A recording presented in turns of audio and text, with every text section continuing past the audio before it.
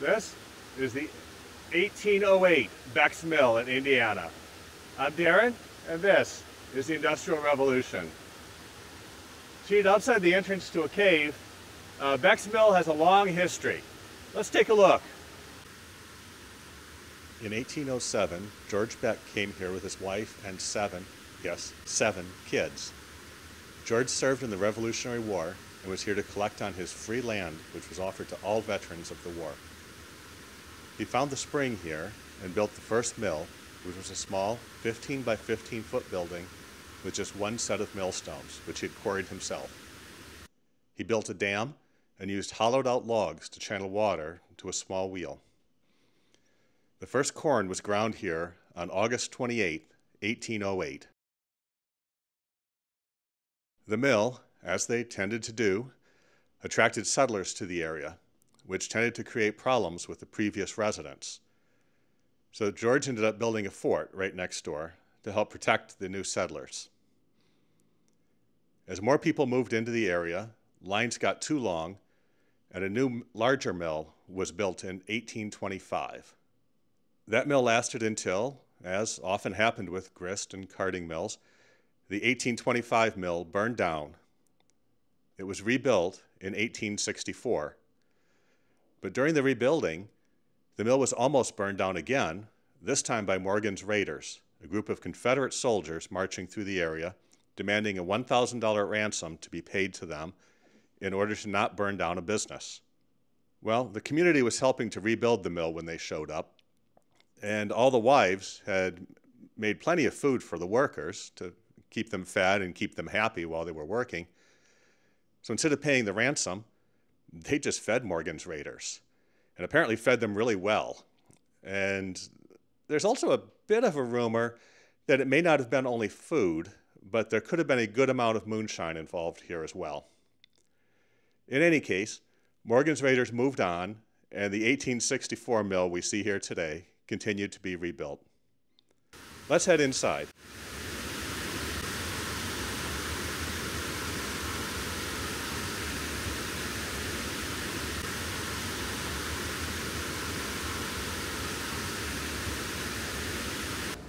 This mill here is from 1864, and it was made in Louisville. The way this works is farmers would send their kids ahead to maintain their spot in line for getting milling done. Now the miller got 1/8 of whatever he milled, that's how he got paid. So they would bring in the wheat or barley from the field, put it into this hopper. This set of bucket conveyors, which are leather with metal cups, would take it upstairs to a machine called the smudder. What the smudder would do would separate all the field chaff from the kernels of wheat. The chaff would be shot out the side of the building. The wheat would then come down this hopper, go into this mill. Now this mill is a 30-inch undershot mill. We call it an undershot mill because the top stone is stationary. The bottom stone is raised and lowered to how fine the grind. And the bottom one rotates. The bottom one rotates. That's unusual. Which is unusual. Now the way this mill ran is outside under the doghouse. There is a water turbine. Water turbine drives the shaft under the floor, drives the belt which drives the mill. This crank back here would raise and lower the stone, giving you the fineness of the grind. The ground wheat would then exit, go up this bucket conveyor upstairs to a machine called a bolter. Now the bolter is about 9 foot long and has different size screens. It's a rotating drum. And as the ground flour would go down through the screens, it would give you your different grades of flour.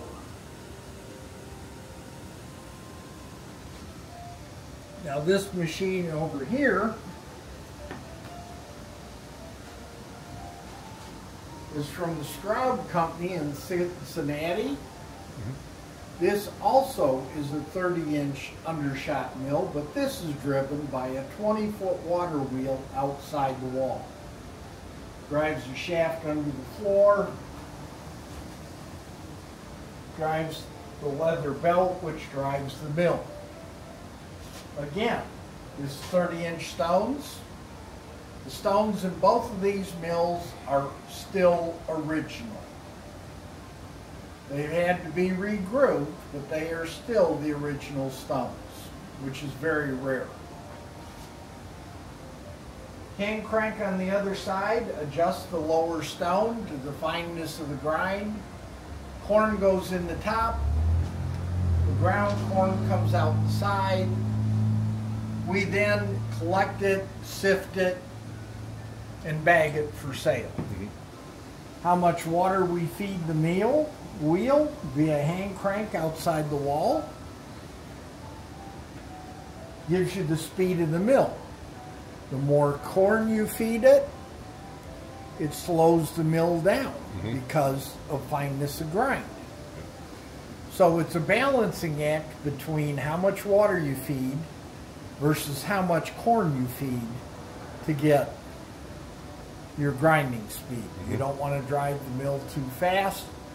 You don't want to turn it too slow. If you get the stones too close together, you burn the grain. Now the way the stones are shaped is they have grooves in them, top and bottom. Depending on how close those stones are is the fineness of grind. As we take a look at the whole milling area, with the wheat mill up front here and the corn mill towards the back, remember that the main difference between these two mills is really just the way the millstones are dressed. Corn doesn't need cracking cut into the millstones, but wheat does. Other than that, these two mills basically work the same way and do the same thing.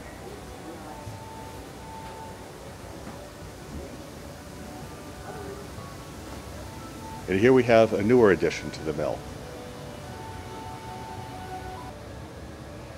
That is for sifting cornmeal. Okay. This one is a steel mill that was used later on, and we're not allowed to run it, but that has steel spur gears instead of stones. Okay.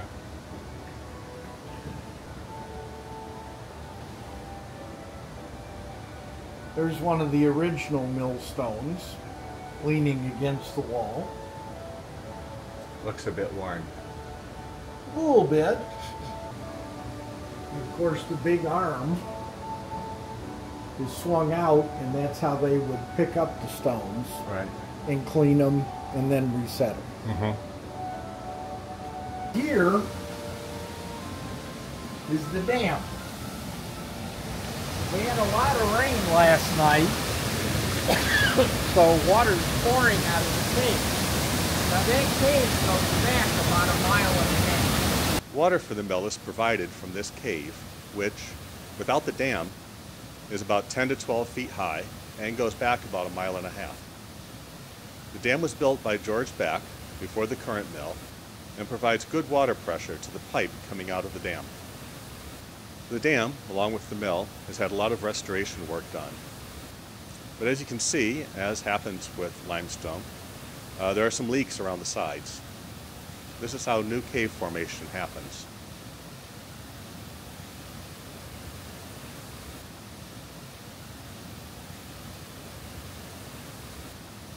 Fairly uncommonly here, instead of using a wooden overhead sluice, the water is ducted through this pipe down to the bottom, and then uses a vertical pipe from that larger pipe, which holds pressurized water at this point, pumping water up to the top of the 20-foot high water wheel.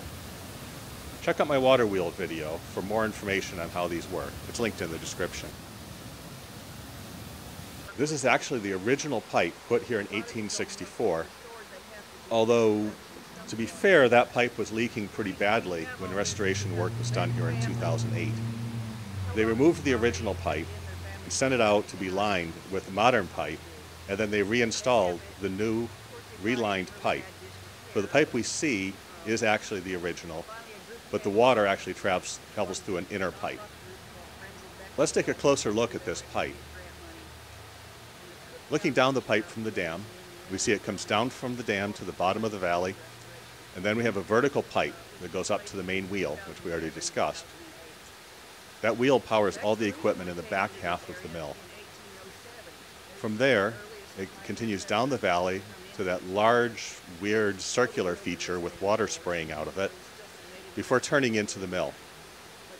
Just inside the mill, there's another water turbine. In this case, the water turbine powers all the equipment in the front half of the mill. So this mill was actually operated with both a water wheel and a water turbine. If you'd like more information on water turbines, I have a video on that also. Check out the description. So about that odd circular feature in the middle of the pipe spraying water out the top. Well, that's actually another turbine. That was directly underneath the sawmill, which was at one point built on a platform out here above it. You can see the shed for the sawmill in this historic photo, along with some lumber piled up beside the mill on the left. So why was there a sawmill here too? Let's head back into the mill and upstairs while we discuss it. Grist mills were mostly used in late summer and into the fall to grind grain, and, well, then they sat idle for most of the rest of the year. Adding a sawmill allowed for use the rest of the year. Here at Beck's mill, they actually wanted a bit more than just a sawmill, though. So in 1825, and later in the 1864 version of the mill, they added a carding mill upstairs as well. In the back, we have a picker, which cleans the wool and removes grass and leaves and what is euphemistically referred to as organic material from the wool before it's fed into these two larger machines up front, which are carding machines. On the left, this machine produced wool bats. Bats are the large flat mats that you see here, and they're great for providing padding and insulation if you're making a quilt, for example. The machine on the right produces roving. It looks kind of like ropes, and this is actually ideal for feeding into a spinning wheel or a spinning mill, and this is actually the ideal form for producing either yarn or thread. With wool harvested in the spring, grain in late summer and fall, and wood year-round, that would allow the mill to continue operations until 1914, when the faster, more efficient roller mills really started to take over and ran these small grist mill operations out of business. Beck's mill maintained limited operations until around 1950, when the mill was finally abandoned for the next half-century before restoration work began. Although it's the third generation of this mill, hopefully it's the last one. Hopefully this one sticks around and continues to be part of the Industrial Revolution. Hey, wait, before you go, I need your help to keep going here. So as you can see, I'm out here today in Smoky Mountains, filming on location. Almost every video I do is on location, and unfortunately that's not cheap. So if you could help me out, I'd really appreciate it. There's some easy ways to do that. First way to help me out is completely free. Just hit like and subscribe and share this video with your friends. Draw more people to the channel. That's great. That helps a lot. Also, you can comment. I love reading the comments, and I've had some great ideas from those comments, in fact. Finally, if you can help out on Patreon, Industrial Revolution at patreon.com/Industrial Revolution, or hit Super Thanks, or something I just added just before recording this. I have a affiliate store set up on the link to the video on the channel or on the closing screen here. Hit the shop button. That'll take you out to my webpage. Follow any of those links out to Amazon or other sites. and the channel will get a percentage of your entire purchase, even if you don't purchase that thing you look at. So lots of cool stuff over there. All of those really help the channel out a lot. Thanks for coming again and watching the video, and I look forward to seeing you again next week.